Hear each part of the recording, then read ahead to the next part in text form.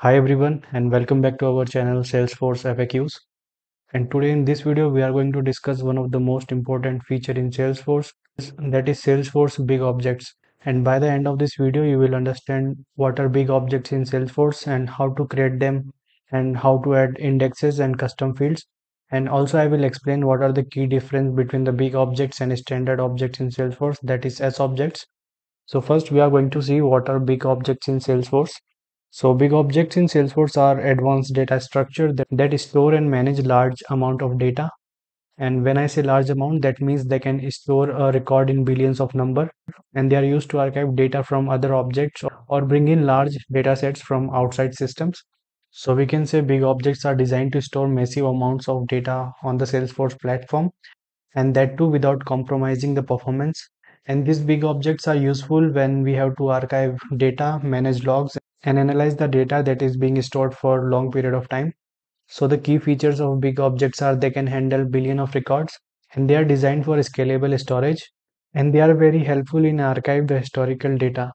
And the big objects are read-only object for the end users. That means data in big objects is mostly immutable after creation. For example, after creating fields and indexes in Salesforce Big Objects, you cannot edit them. And in this video, I am also going to explain you how you can create custom fields and index fields in Salesforce Big Objects. And you might be thinking that we already have a standard and custom objects in Salesforce, then why we use big objects? So the difference between the big object and S object, first is the massive data storage.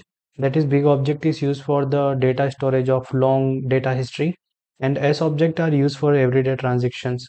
And the data volume that can be stored in the big objects is billions of record, while in S objects there is a limitation of org storage limits. And to query the records of big object, we require index fields and async SQL. And while the S objects are supported by the traditional SOQL and SSL queries. And if we talk about the access level of big object and S objects, so where the big objects are mostly read only, and on the other hand we can perform CRUD operations on the S objects like create, read, update and delete.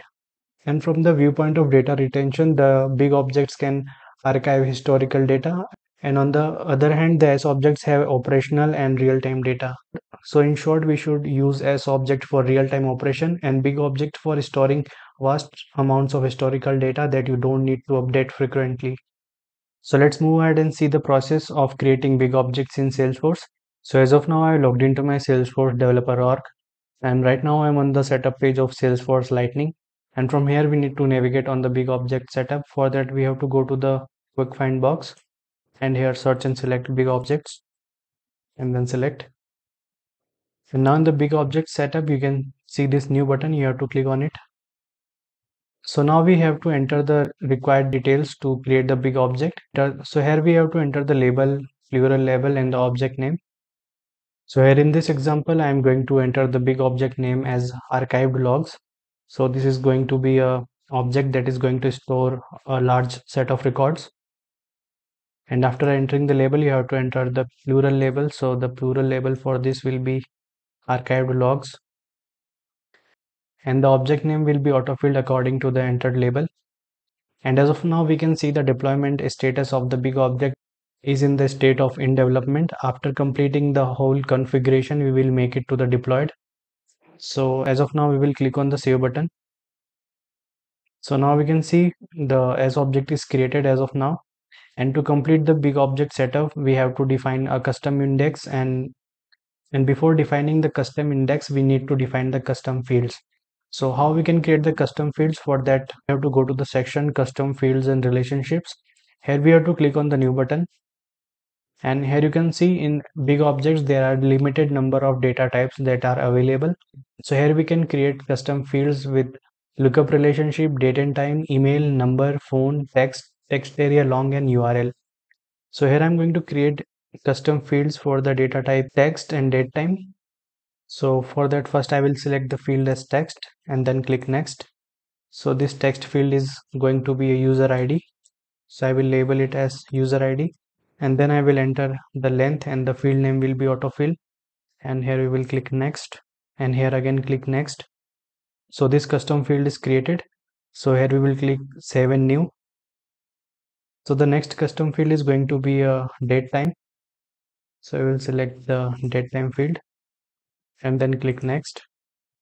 So we will enter the field label as record timestamp, and we will make this field required because it is compulsory the field to be required to make that field as indexed. So after making this field as required, we will click on the next button, and here again after selecting the visibility we will click on next, and at last I will add one more field that is again going to be a text field. So again I am going to select the data type as text and then click next. So this is going to be the event type, and then I will enter the length. So the option of picklist data type is not available for the big objects. So that's why I've selected the text field for the event type. And here I'm going to enter the help text so that we can know for what this field is created. So here I'm going to enter the help text with the values of event type. And for this field also I'm going to make it as required and then click next. And at last click on the save button. So as of now we have created the custom fields. Now it's turn to make this field indexed. So for that we will navigate to the index section and here click on the new button. So here we have to enter the label and name for the index also. So here I'm going to label the index as new event index and the name will be autofield. So in the index field you will only see the required field, means the fields that are not required to create this record will not be eligible to get indexed. So here we have to select the index position for these fields for like 1 and 2, and the index direction you have to select as ascending or descending. And after selecting the index position and index direction you have to click on the save button. So as of now we have created our custom big object.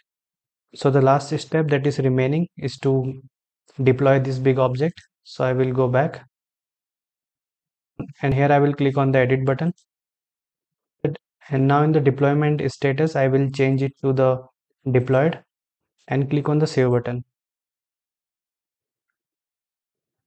So this is how we can create and deploy a custom object in Salesforce, and also we have discussed how we can add custom fields and index those custom fields for the big objects. So this was all about creating a custom big object in Salesforce. And I hope that you have liked this video. Then please do like, share and subscribe us, and do not forget to hit the bell icon so that you can get regular updates of our upcoming videos. And thank you for giving your time and watching this video till last. See you in the next video. Till then, goodbye.